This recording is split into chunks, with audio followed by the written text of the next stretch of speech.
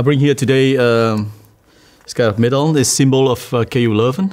For me, it's very meaningful. I received this gift from, at the end of the defense of my thesis, my PhD defense, and wow! When I look at that, all the nice memories come back, and I remember how hard I work, and it was very, how say it, always very emotional when I see this. I'm originally from Vietnam. I graduated from Hanoi University of Civil Engineering. I chose water and wastewater treatment engineering for my bachelor because I was really interested in water, and because water is so important for everyone now on Earth, especially for developing countries like Vietnam and other Asian countries.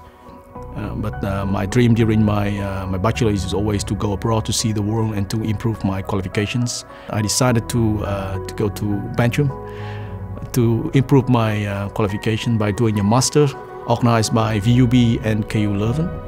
So also for water engineering. So I decided to go further with my research by pursuing a PhD at the KU Leuven. And in 2016 I defended my thesis. Then after that, I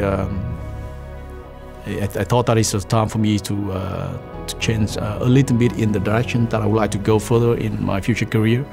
Also in modeling, then I decided to move to Besix. I was not planning honestly to stay here longer than 2 years. Honestly, I talked to my wife before I left my home country that just wait for me for about 2 years, then I would definitely come back. And 6 months after, so in March 2009, they came here with me. So it was not easy at the beginning, I would say. But now I love Belgium, so we love Belgium. That's why we are here. After my PhD, I was planning at that time that I will go to industries to see really the real world, how things are being solved. Then I did it. So I was happy with that. And I used to be in some kind of very difficult situations when going to the interview. Everything was okay at the beginning. And when we came to the last round, when we were talking about our expectation regarding benefits and things like that. And then for the paper, when they said, okay, how about your papers? And I said, well, normally when companies want to hire us, our paper will need to be arranged by that company. And then somebody said, oh, then we will think about that. And then I received some refuse letters after a few days, but it was a bit pity. But I think at the moment now, more and more companies they realize that the people holding a PhD, they would bring more added value to the companies in comparison with other people without PhD. The skills are that you can work independently, very important. That you're persistent with your work and with your directions. That you can be able to analyze data that we do a lot during I did a lot during my PhD, so you must have it.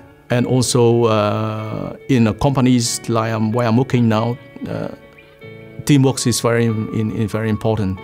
With the knowledge, with the skills that you have gained during your PhD, you prove that you could do the job better.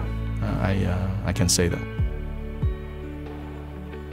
The job that I'm doing now, you need to be also a bit innovative. You know, the evolution of technology is going very, very fast. You know, you must be able to be updated with the latest technologies that is being now developed everywhere in the world, and it can be applied in industries. And some people also ask me that, okay, if I work for companies like that you do, then I'm not able to do my research anymore. But I said no, not 100% exactly, because you can spend your time. Of course, you need to work for your project because you are assigned to do your project. But next to that, you can spend also your time in writing attending workshops and seminars. Of course, you need to discuss with your project managers or line managers to get it approved, but you still have chance to do that. So don't think that if you like writing paper, fine. Of course, it's a matter of choice that you choose the companies where you can do that. Don't panic. Don't worry. When you are coming from an academic environment to industries, it's not always easy at the beginning. But with the knowledge and skills that you have, I'm 100% sure that you can adapt yourself quite quickly. You can propose also nice solutions, ideas to help the company.